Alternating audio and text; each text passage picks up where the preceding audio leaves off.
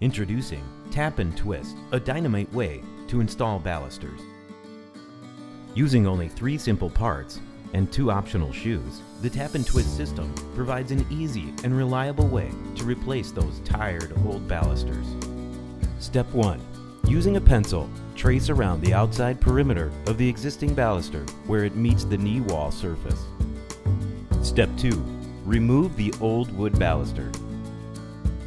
Step 3. Draw lines to opposing corners of the square left by the removed baluster. This creates an X which locates the baluster center point. Step 4. Using a 3/4 inch drill bit, drill a plumb hole 3/4 inch depth as measured on the low side of the hole. Step 5. Tap the bottom plug into the hole in the angled wall with a hammer. Step 6. Measure down from the underside of the rail to the top surface of the bottom plug. Add 3/8 of an inch and cut the new baluster by removing material from the square bottom. Step 7. Slide the angled shoes onto the top and the bottom of the baluster.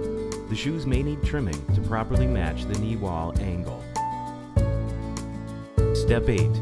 Insert the top cap into the existing hole in the handrail. Step 9. Tap the base insert into the bottom of the baluster. Step 10.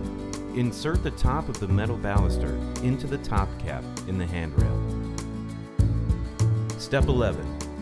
Insert the hex bolt into the base plug. Step 12. Rotate the baluster counterclockwise. The baluster will rise into the handrail until firm.